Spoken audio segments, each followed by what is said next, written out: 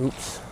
Alright, as some of you know, I moved to Pembroke, and right by my new house, there's an awesome looking pond. It's called Head's Pond. Now I found this pond on Google Maps and I was like, no way, is this only like 5 minutes from my house? I had to check it out for myself. So I'm here with my kayak. Hopefully I can hook into a few fish here. I mean, I really don't know what to expect, really. But luckily, I found this little stream behind me, and this takes me right to Head's Pond. Hopefully there's not any, like, beaver dams in my way, because I really don't want to drag my kayak, like, half of a mile down, like, a rocky trail. That'd really scrape the bottom of it, so...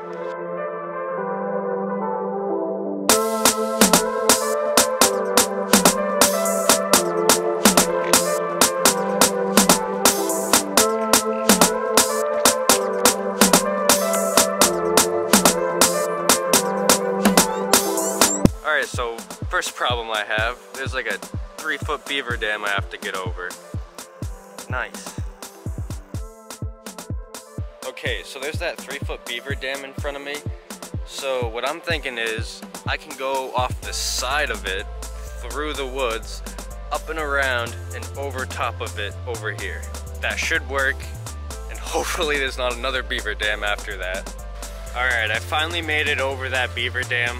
It was a little bit rough. My fishing pole got caught up for a second, but I got it free.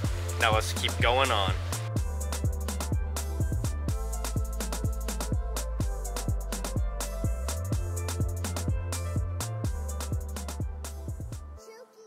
So I finally made it to the spot I'm gonna be fishing today, and it looks awesome. I'm not gonna lie, it looks so fishy. I have a good feeling about today, I'm not gonna lie. I know I shouldn't overhype places, but I definitely am for here. Alright, the 3 lures I decided to go with today is this jig. I'm going to be putting a paddle tail swim bait on this jig. And then I also have a jointed jerkbait, and then I have this Yozeri 3D Vibe.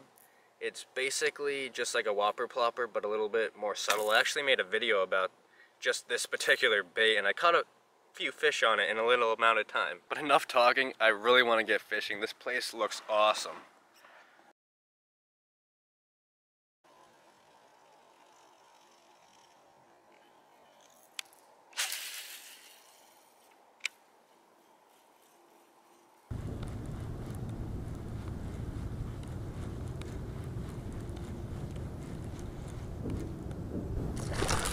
Got him! That's a good one!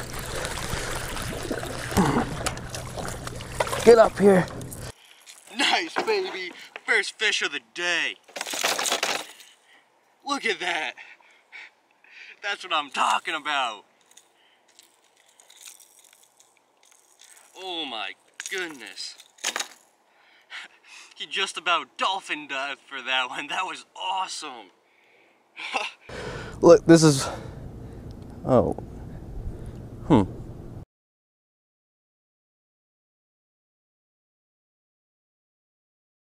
Thing is, he has a toothy patch on his tongue. See that little black spot? I don't know if my GoPro's picking it up, but there's a black spot on his tongue. And there's like a toothy patch. But I know there's no spotted bass in New Hampshire. That's weird. Anyway, that is awesome. That's what I'm talking about. Boom.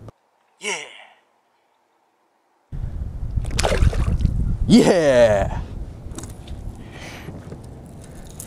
I love top water. Let's go! Alright. I want to see if a subsurface lure will catch some fish too.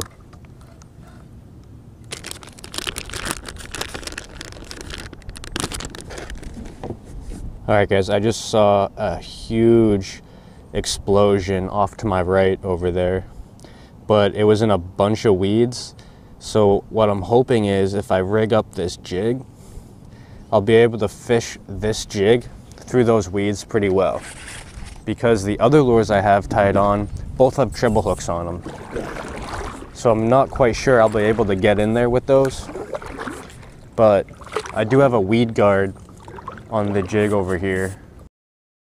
Alright, no luck with that fish. I'm gonna head back out to more open water so I can use my topwater bait for a little bit.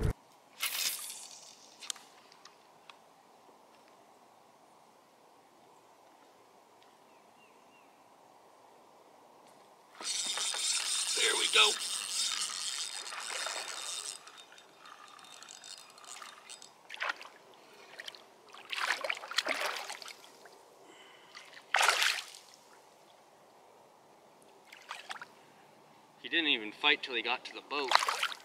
So now he still has a lot of energy in him. Gotta tire him out real quick.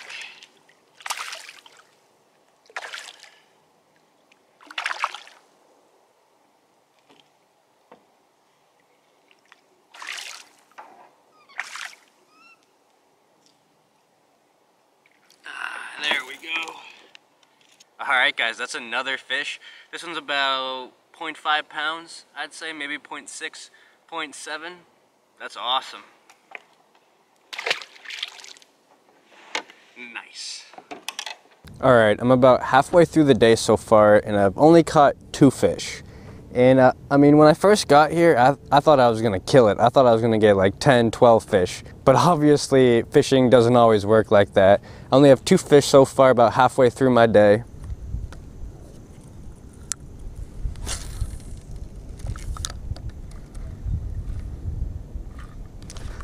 Got one.